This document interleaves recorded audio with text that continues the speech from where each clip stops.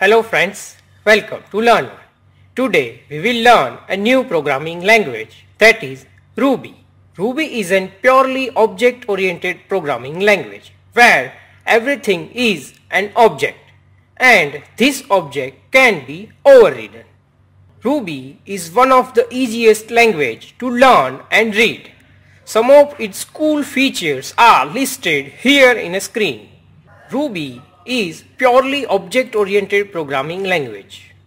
Ruby is a multi-platform language. You can run Ruby on Windows platform, Macintosh platform and in Unix platform like Fedora, CentOS and Ubuntu. Ruby is format-free language. So you do not need to consider the format of your code. You do not need to add semicolons at the end of the line. You do not need to consider about spaces, etc. Ruby has smart garbage collector functionalities and it is open source.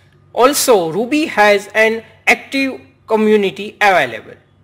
Ruby is an extensible language and it also supports multi-patching. If you do not like some behavior of the framework, then you can modify it. Today we will start with the installation of Ruby into your machine. This installation is based on the operating system that you are using.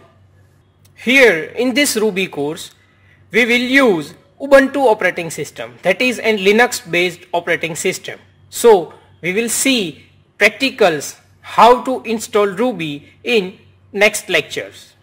For further installation and documentation how to install Ruby, you can see this official documentation on its official Ruby site.